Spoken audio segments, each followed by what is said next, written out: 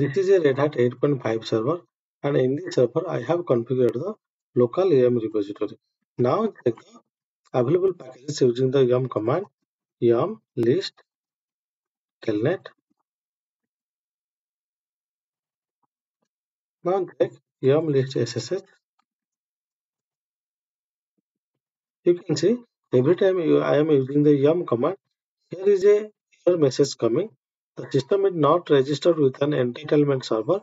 You can use subscription manager to register. You can notice here also. That means every time I am using the yum command, this message is coming. So in this video, we will try to understand what is this error and how you can stop this. Friends, if you are new to my channel, please subscribe my channel and don't forget to like, share and comment. Also, don't skip. Please watch till end.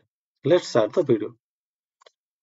Actually, this is the message coming because Red Hat provides the professional license or subscription to the Red Hat operating system. If we leave the subscription, at that time we will get the packages from the Red Hat repository.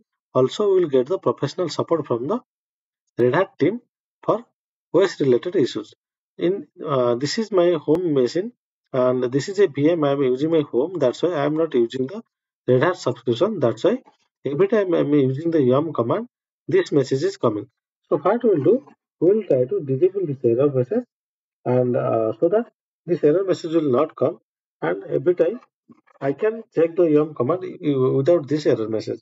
So what we will do now, edit the configuration file etc yum plugin control T subscription manager.conf. You can see here enable is equal to 1. Now what we'll do, change it to 0 means we will disable this. Now take the yum command again. You can see now that error message is not coming. So friends, this is the way we can stop the error message. And if you are new to my channel, please subscribe my channel and don't forget to like, share and comment.